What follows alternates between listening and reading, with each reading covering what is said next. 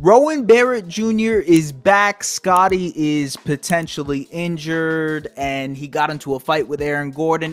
There was a lot of stuff in this game. Let's go into the film room. RJ Barrett's presence on offense was a revelation tonight for many reasons, but mostly paint touches. Just using that gravity to finish inside, draw attention, and it's great that he's hitting his outside shot as well. Here he is curling to the corner, setting his feet square, and knocking down the three. But it's also the transition stuff. You know, he's great at the grab and go once he gets a rebound and pushes it. But truthfully, it comes down to paint touches. He is the best on the Toronto Raptors at generating touches, creating gravity. Look at how many eyes are on RJ as he dumps it off here to Jakob. Again, really talented transition player. Watch him speed up here as he recognizes Scottie gets the ball, gets past his defender, and goes up for the dunk. Admittedly, RJ got a little gassed throughout the game, but that's natural, especially because he hasn't played in a month. This is some of the secondary creation that he's great at. Here, pick and roll. Nice pocket pass to Boucher for the finish. Little delay action here with Jonathan Mobo. Takes the dribble handoff, flows into a pick and roll. Great job of clearing out by Scottie, and he just finishes through contact. I like the fact that he is generating so much attention when he drives to the rim, because that creates great opportunities for his teammates. As you see here, you know, he curls to the basket. Watch how all of these defenders are looking at him. Beautiful pass to Jamal Shed, who attacks the closeout, finds Mobo, who gets the dunk. Does a great job of hunting out the mismatch in transition. This time he gets Jamal Murray in the post, and that's easy for him. Finishes over top. Watch how his rim gravity on this possession creates an open three for Gradey. So delay action here. They're looking for him. Great cut by RJ. He makes himself big. Both defenders go to him. It results in a Gradey shot. Nice little ghost screen action here between Scottie and RJ. He takes it to get advantage of the post up. Uses the miscommunication to find Mobo. A beautiful read. And Mobo gets fouled there as well. Once again, his gravity driving the ball, creating open shots. This time an open shot for Jamison Battle, but it gets blocked by Peyton Watson. Really great block there. And this is why he's a great athlete. Bad communication there from the Nuggets defense, and he just rises up and dunks over Aaron Gordon. Didn't have much of an impact on the fourth quarter. We'll get to that with Scottie and Gradey. Obviously, with Scottie getting hurt on one of the final possessions of the fourth quarter, it was RJ who had to lead them in overtime. It was, I thought there were a lot of things that he needed to get better at. You know, obviously the turnovers were a thing. Sometimes he forced the issue. Ultimately, a lot of that is because he looked kind of tired throughout the game. But he was still finding ways to make plays. Pick and roll here, finds Jakob for the finish. This time, again, he drives to the basket, driving left, gets the help from Michael Porter Jr. Nice pass to Gradey, who flips it to Davion Mitchell for the three. That three was as a result of RJ. Again, curling to the basket here on these little pet pick and rolls with Jakob, finishing over Jokic. And I know people are going to want to talk about that final possession. I think the Raptors should have called the timeout on that final possession. They were getting great plays out of timeouts throughout the game. Great offensive sets from Darko Rajakovic. If they actually wanted a really good shot, I think they could have got it if they called the timeout, but they didn't. Whatever, it's fine. RJ Barrett went ahead and said, it's my time to shine, and decided to hoist up this three. Truthfully, you know, he said after the game that that's a shot that he likes, the shot that he wants to take. It's the confidence that he has. I appreciate the confidence, to be honest with you. And especially for a rebuilding team that isn't looking to win every single game. I thought that that was a fine shot to take. He was confident in it. It was in stride, pseudo transition. It was fine. That being said, I think they could have got a better quality shot if they called a timeout. And for what it's worth, they decided not to. They thought maybe they could catch the Nuggets in transition and get an open opportunity. RJ decided to shoot it that way. So it is what it is on that front. Folks, this was a crazy game all throughout. The Nuggets bench was absolutely abysmal in this game. They were terrible. Russell Westbrook was a negative. Peyton Watson was a negative. Dario Saric was a negative. Julian Strawther was okay, but still not a very impressive outing from him. And so in those moments where the Nuggets bench was on and Nikola Jokic was off, the Raptors just dominated. They were incredible. Jamal Shed making plays. Jonathan Mobo having his impact again in a small ball five type of setting. He was excellent. RJ Barrett, again, I thought he stepped in that bench lineup. So it was Scottie plus bench plus RJ. And I thought that was really, really unique. I thought it's something that's really important to what the Raptors want to do in those bench lineups, because it's Scottie creating, but RJ finishing, and then you have shooters and ball handling next to them that can kind of alleviate some of the things that they can't do. And so I thought this was an awesome game all around from every Toronto Raptor. Jakob Poeltl was exceptional. Ochai Agbaji had a really great game. Davion Mitchell had his career high for the Raptors so far. I think he had 16 to finish the game. There was a lot of great moments from many, many Raptors, but I was really impressed with how Scottie Barnes and Gradey Dick played in the fourth quarter. Going to go into the film room here as well. This was a professional move by Scottie Barnes to start the fourth quarter. Denver was making their comeback.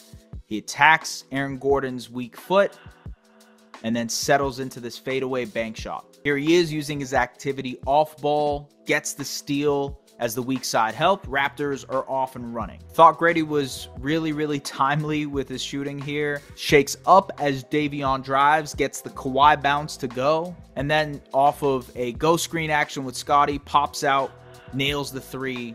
Really, really big shot there from Gradey. Great confidence to shoot it as well. Here Scottie is, bad pass, bad turnover, but he makes the effort to go all the way and get this massive block. You could tell that Scottie and Gradey wanted it tonight. They wanted to win this game, and that's what makes this one a little bit more disappointing too. Scottie didn't shoot the ball well tonight, but in clutch moments he did, rising up over Christian Braun for the three. Here he is recognizing the Christian Braun mismatch in the post and then just taking advantage of it to draw the foul. And honestly, on the final play, I thought he did a great job of getting a good shot. They run an inverted ball screen. Obviously, they're going to switch that because they don't want a wide open shot for Gradey. And so Jamal Murray on Scottie gets pretty good position, rises up over top. It just rims out. Really unfortunate that he got hurt on that. It seemed pretty serious, to be honest with you. He got an elbow to the eye. And so I don't want to jump out and be like, man, it's very concerning. But it's a bummer because RJ Barrett just came back. And so it's just unfortunate because we haven't seen this team fully healthy for more than 3 games. They had that 3-game stretch where you had the pizza party, I believe, and you got, Scottie IQ and RJ playing together post Pascal Siakam for the first time, and then Scottie got hurt, and then IQ, and then RJ. And so, it's just we haven't been able to see this team fully, which is really unfortunate. I do hope that Scottie is okay. I hope that it's nothing too serious, and I hope it's something that, maybe he's out for a couple of games, but, he can eventually come back from. And again, there's different things to this. I was talking to a friend who thought it might be an orbital fracture, which is, obviously the eye socket, the bone here breaking. And so we've seen players work like that and wear the mask and all that type of stuff. I'm not going to speculate. I'm not trying to do speculation here. We'll see what happens with Scottie. Hopefully he's okay.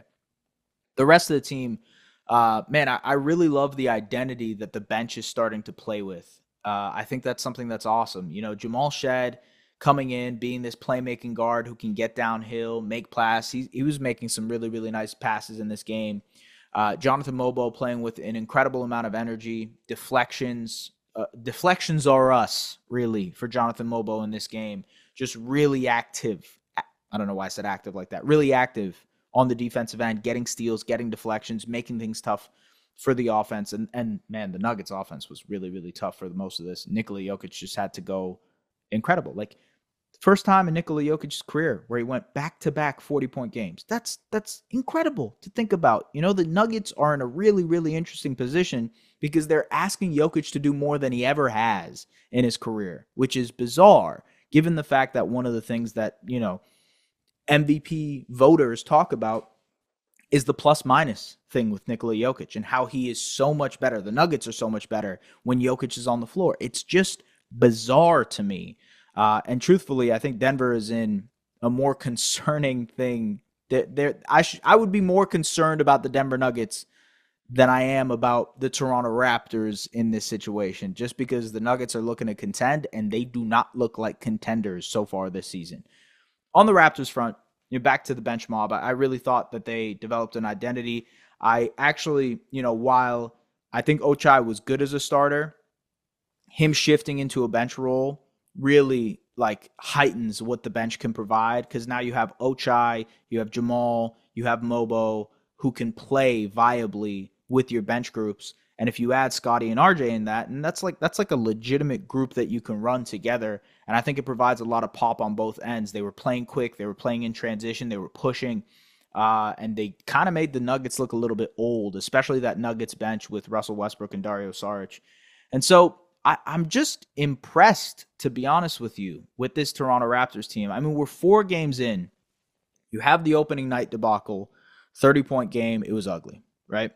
You have their gritty 99 free throw game against the Sixers where Jonathan Mobo breaks out and the bench starts to develop and Jamal Shed plays well, and you're starting to work through the kinks of what this team could potentially look like this season, the identity of the team. Really feisty loss in Minnesota where they tried to scrap and tried to get things going, but the Timberwolves were just too talented for them. And then this game against the Nuggets where they legitimately played better than the Nuggets for most of the game, except Nikola Jokic. And Jokic just kind of led the Nuggets and did his thing and MVP-like and sort of dominated. Not sort of, completely dominated anytime he caught the ball. So how do you contextualize that? Well, for me, it's mostly like, one, Scottie was incredible in this game, looking confident, hunting mismatches. He loves playing the Nuggets. The man, actually, if you go look at some of Scottie's best games, they're always against the Nuggets. RJ coming back has really changed the Raptors offense and, ignited them in a really great way in terms of the driving capabilities and whatnot. Gradey looking confident. Gradey just making star plays, honestly, in certain moments. And I think, I've had a couple people mention to me in the YouTube comments that they think Gradey is a negative defender. I actually wouldn't go that far. I think there are moments where Gradey does get killed, especially against players that are stronger than him or maybe quicker than him. But I ultimately think Gradey has taken a pretty big step defensively this season. He's fighting more. He's fighting around screens more. He's working harder. He's made some pretty great plays using his length, the block shots, the steals. Like, I actually think I wouldn't say he's a neutral or positive defender yet. I think he would just be like a guy who you are willing to put on the floor because of how good they are offensively. And I actually think he has a chance to be a pretty good defender eventually, just because of his size and his length. The foot speed is something he'll obviously have to work on, but I honestly think Gradey will be a pretty good defender in his prime. But yeah, that's another story for another day. Look, Raptors lost. I think it was a good loss.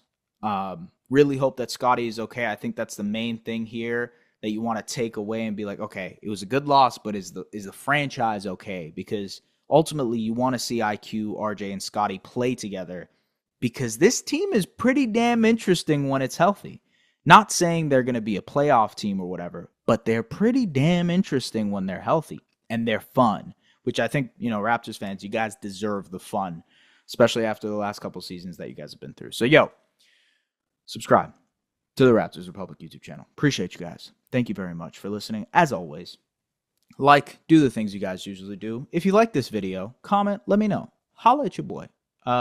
Because, it's 1:30 in the morning right now, grinding it out, post-athletic podcast, because I want to get this out for y'all. So let me know if you guys like this thing. Let me know if you enjoy it. Okay. Anyways, I will see you guys later. Peace out. Bye-bye.